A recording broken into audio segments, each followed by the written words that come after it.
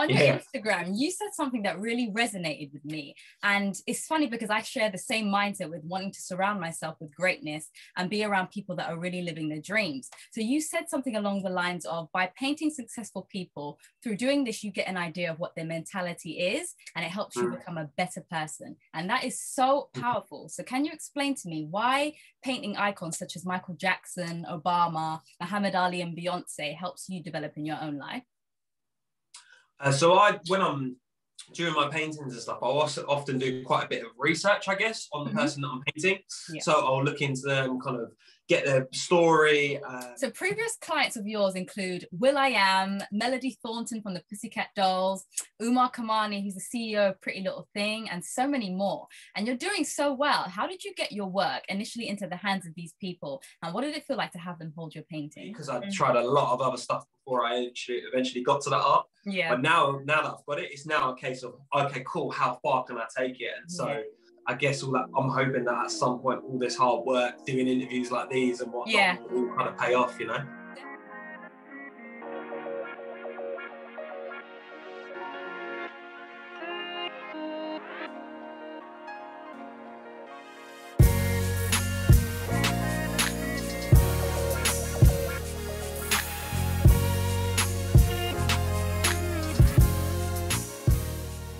Amazing, thank you. So let's get into it. For everybody that doesn't know you yet, Laurence, and they're being introduced to you for the first time, can you tell us who you are and how your love for painting began? Yeah, sure. So I'm Laurence. I'm an artist based in Essex, England, and I paint portraits of icons. I've always kind of been fascinated with success and what it takes to kind of get to the top of your field. And so I choose to paint those kinds of people. I've been doing it for a short while now and kind of gone on to paint for some people you might know in the public eye and stuff. So it seems to be going all right so far. And yeah. Amazing. How old were you when you started painting? So I was 28. I'm 30 now. So I've been painting for just over 2 years. Yeah. Wow, you're so skilled. I thought it was something you was doing since you was like 4 years old. No, so I kind of gave up after college and when I had to make that decision of whether to go to uni to get a proper degree or whether to kind of go into the art thing. And so I went for the business at uni and yeah, kind of gave it up. But then kind of 10 years later, which was 2 years ago now, I got back into it. And so, yeah, I've been doing it for 2 years. Wow, that's so interesting. I was just about to ask you, so when did you realize you could do this for a career and start actively placing all your energy into building your brand? So that was when you was 28. Yeah, sure. So, I mean, it didn't start off like that. It was literally just a case of I hadn't painted for ages. And I was like, cool, let me see if I can still do it. Yeah. And on the off chance, I painted Kanye West. And yeah, my friend, he'd just been on a TV show. And so he posted it. And kind of ever since then, once he posted it, I've continued to kind of work and I guess do paintings on the side. And then more recently, it's got to a point where I could actually earn enough to kind of surpass what I was doing as my day job. And so that's when I kind of started to make the decision to kind of pull back on that and kind of pursue the art. That is incredible. So regarding your process, how long does it take you to complete a painting from start to finish? Yeah, sure. So, I mean, I usually work on squares. I don't know, you can see that in the background. That's a square. So that's 1 meter by 1 meter. And that would take usually around 35 hours. So realistically, that's what, 7 to 10 days usually? Yeah. So yeah, that gives you a rough idea, yeah. That is crazy. And do you like to sketch it first and then paint over it?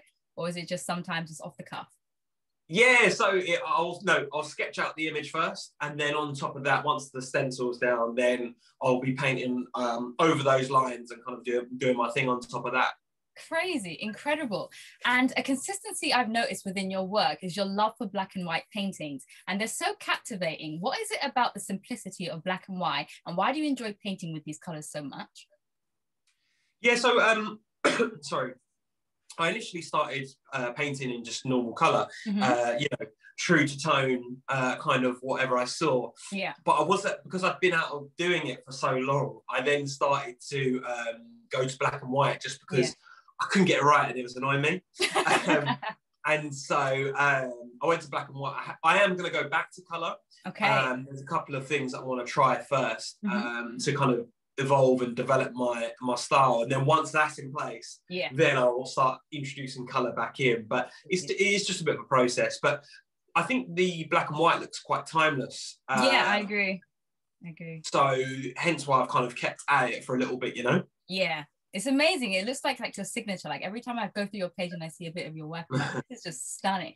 So yeah, it's definitely working. Yeah, it's kind of weird. I guess you kind of get known for one type of thing. And so, you know, it'll be interesting to see how, when I do eventually go over to color, like how that's perceived. Because obviously up until now, it's just been black and white. I'm sure it'll be fine. So on your Instagram, you said something that really resonated with me. And it's funny because I share the same mindset with wanting to surround myself with greatness and be around people that are really living their dreams. So you said something along the lines of, by painting successful people, through doing this, you get an idea of what their mentality is, and it helps you become a better person. And that is so powerful. So can you explain to me why painting icons such as Michael Jackson, Obama, Muhammad Ali, and Beyonce helps you develop in your own life? So when I'm doing my paintings and stuff, I also often do quite a bit of research, I guess, on the person that I'm painting. So I'll look into them, kind of get their story.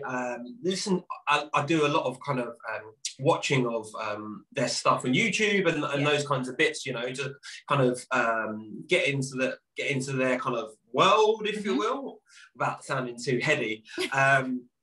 And yeah, you realise that there are consistent themes, although they do it in their different industries and their different fields of work.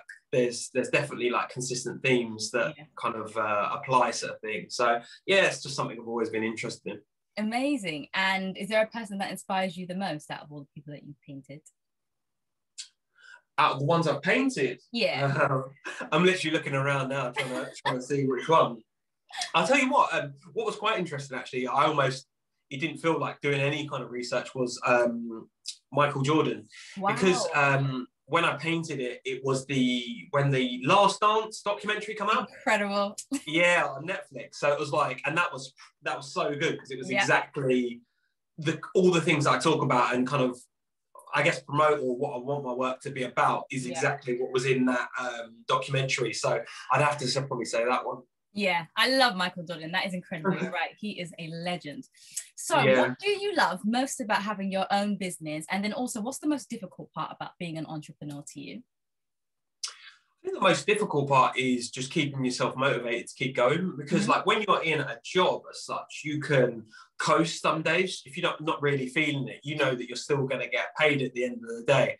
Whereas if you don't paint a picture or something doesn't sell, then you're not getting paid, and so it puts an added pressure on you. So I'd say that will be kind of the downside, but the upside is that you get to control your time, and I think that you can't get back time, and so that is probably the freedom of being able to do what you want when you want is almost I would say one of the main things for me, especially having worked in a career where you're being told all the time what to do and stuff like that. So yeah. Wonderful. And yeah, you're right, it is beautiful, especially when you're at the point when you're seeing it taking off and your work is selling. You can see like the transition into your dream life, and you're like, okay, this is motivating me to keep going. So yeah, that's amazing. It's like what I quite like as well is that, like, if you have a job, you get paid what you get paid, and you've got a not a cap, but like, unless you're in sales or something like that, you get salary, right? Yeah. But whereas this, it's like, you could make nothing, but at the same time, you could also make whatever. Limitless. So yeah, the idea is to as far as it can go. Eventually be up there. I love that. What advice would you give to artists looking to sell their own work and set up their own business? Yeah, sure. So, I mean, I feel like they're too... Well, I mean, I can answer it in the same. If I was to tell someone who was just starting out, I would say, tell your story online the most effective way you can across the social media platforms that matter the most in the moment. So what I mean by that at the moment is Instagram, Clubhouse, LinkedIn, and TikTok. And so what you're doing, whether it's I don't know, a candle brand or whether it's a tennis coaching course, what you're doing as a business is you're a media company. And so you're putting out content about what you do that will help other people, yeah, or people will be interested in it, and from there you'll begin to attract clients. And that's the way I kind of run my thing with art. So that's why I'm so keen on showing my artwork and the process behind it. Yeah. Because I'm getting people, or trying to get people to care about what I'm doing, and so by showing my process, that gets them invested in what I'm doing, and then the paintings and your product sells itself from there. I love that. Yeah. And that sounds to me like just getting people invested in who you are as a person and the brand and the philosophy behind it. And I love that it's like similar to, I always say like Rihanna is a perfect example of that, because she could attach her name to anything she believes in, and all of her fans will go running because we believe in Rihanna. So I love that. I love that. Yeah, I think that brand is everything. Because once you have that and an established brand and a well-known, you can then leverage off different points of interest, like you just said there. So Rihanna can go and do a swim line where if she wanted, or she can make lipstick. Do you know what I mean? She can do whatever. Right, like legit, and it will all sell. Yeah, exactly. So. Incredible. So previous clients of yours include Will.I.AM, Melody Thornton from the Pussycat Dolls, Umar Kamani, who's the CEO of Pretty Little Thing, and so many more. And you're doing so well. How did you get your work initially into the hands of these people? And what did it feel like to have them hold your paintings?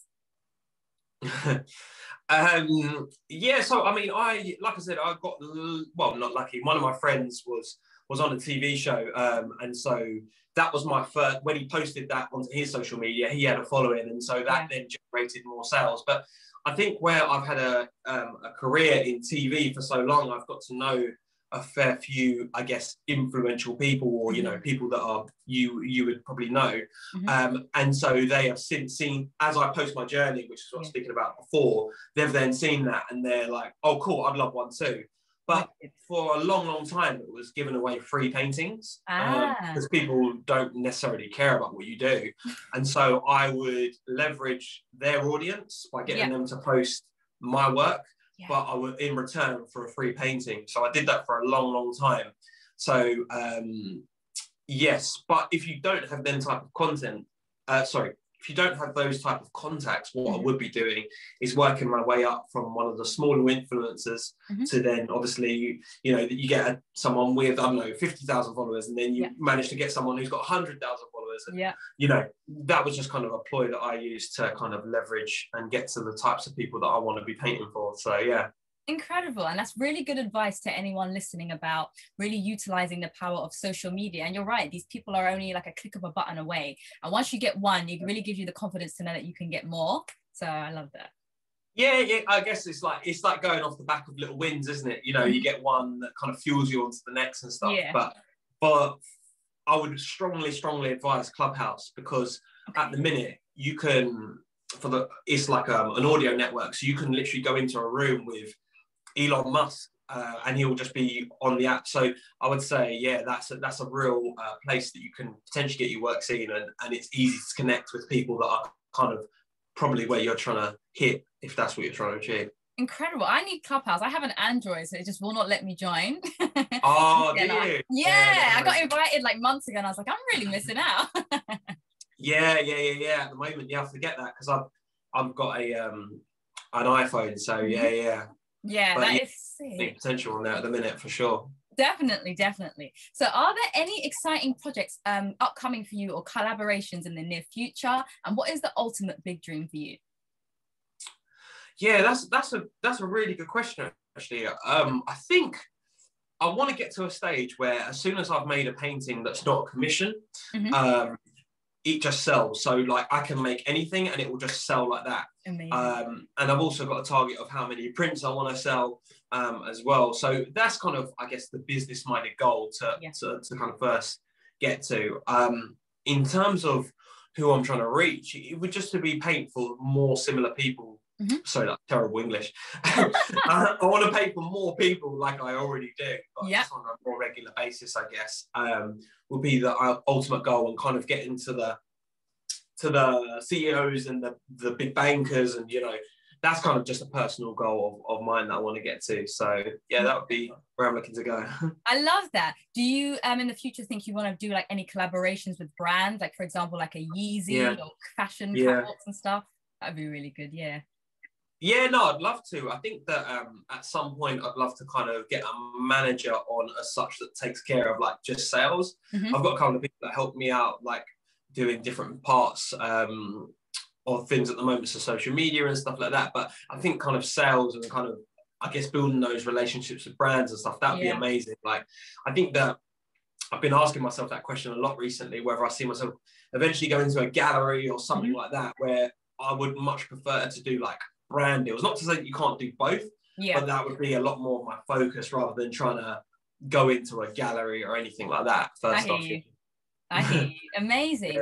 So, as I mentioned before, in terms of people that you look up to, and you mentioned Michael Jordan, are there any painters or artists that you look up to and love their work?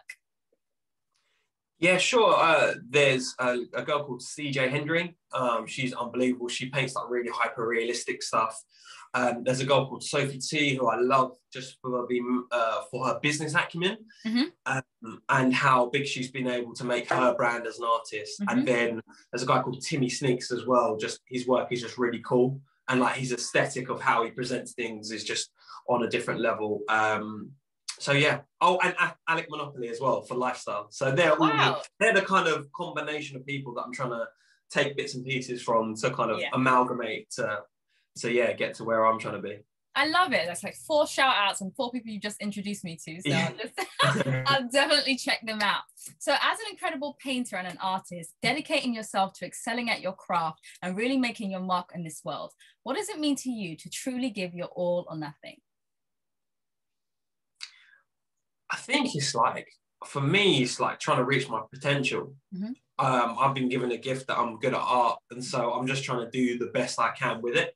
It's taken a long time to try to find that thing that was going to stick for me, because I've tried a lot of other stuff before I eventually got to that art. But now that I've got it, it's now a case of, okay, cool, how far can I take it? And so I guess all that, I'm hoping that at some point all this hard work, doing interviews like these and whatnot, will all kind of pay off, you know? Definitely, and it will, as long as you keep going and, you know, just stay focused on your own lane. It definitely will. And that's really interesting. Fingers crossed anyway. Right, it will. And it's amazing that you mentioned trying loads of different things, because it's true, like as 20-somethings and some people are older, they really try different things. They're like, oh, that's not working. They try and give up. But you're right, you've got to find your thing. And even though it might take a while, you keep going, you'll eventually find it. That's really powerful. Yeah, I think there's so much pressure on people nowadays to have it all figured out and stuff. And like, I don't really feel like, even though I haven't figured out now, I don't think anyone really does. It's just the perception that you have of other people. I agree with you. But now that I've found something that I like and I'm good at and I can do on a consistent basis, and I'm not relying on other people to help me get it done, then I'm like, cool, I can go with this.